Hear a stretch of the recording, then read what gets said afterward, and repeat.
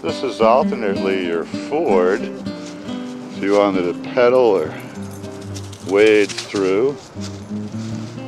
And this leads you to the bridge and a Confidence Blaze. And here's yet another one of their charming benches. Each one is sort of unique.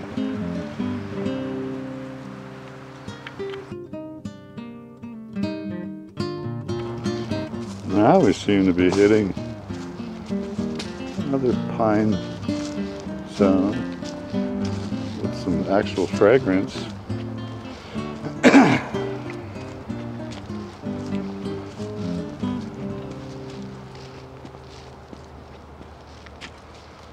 And a bit of old midden trash, rusty bed springs,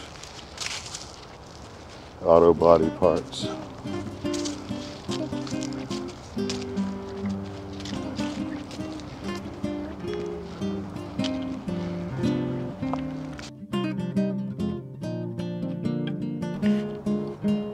Now we've got a transition, some actual wooded, marshy stuff.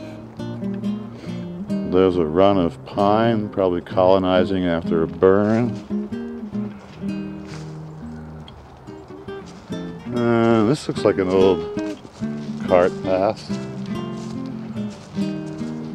Farm access road. Crossing its array of swales.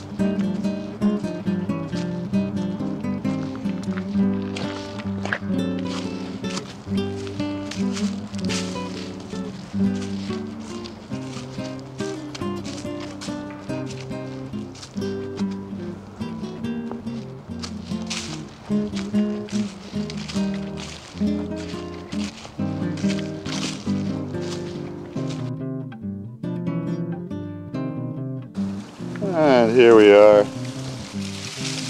at another cozy bench coming off the edge of the marsh,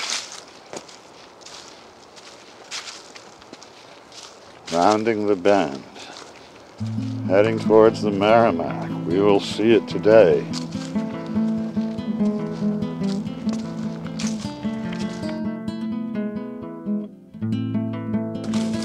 And lo and behold, it's another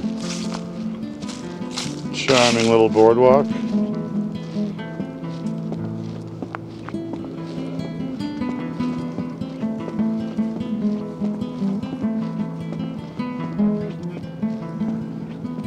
Looks like we're starting to head upland again. Clearing over here. That's our way to the parking lot we came from on High Plains Road. Maybe back about 1.25 miles or so. And this is our way forward.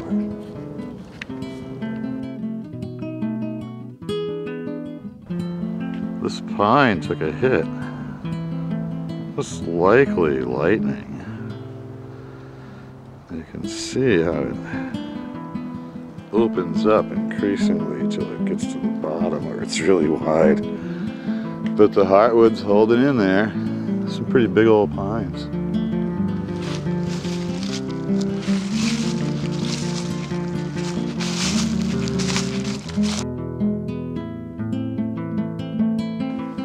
Now here's a marsh overlook. Stone wall base.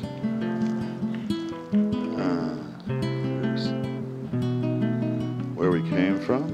There's where we're going. And here we have a little pond, part of the Fishbrook wetland. Evermore stone wall. Ooh, look. I guess that's an axe. Could be a beaver chew. Yeah, looks like raw, huh? There really isn't that much good stuff for beavers here. And there we have the gleam on the birch.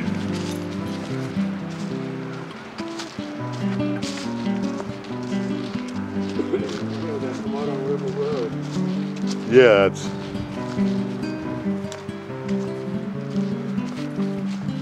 and now we're going back a little upland again.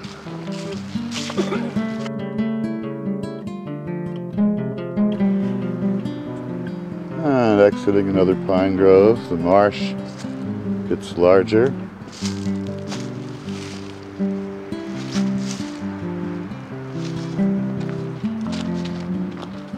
Sort of residential over there.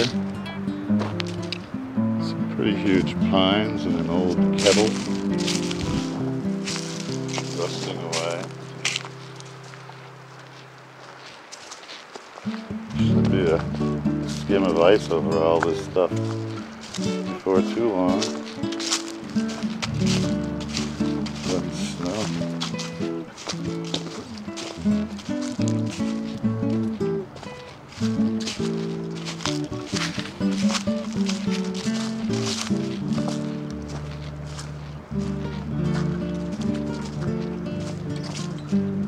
Oh, standing dead snag. This is probably a beaver contrivance.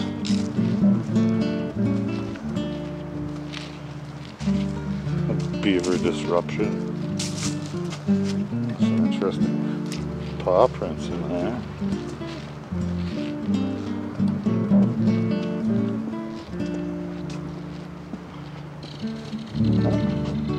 Let's have a look at kingfisher.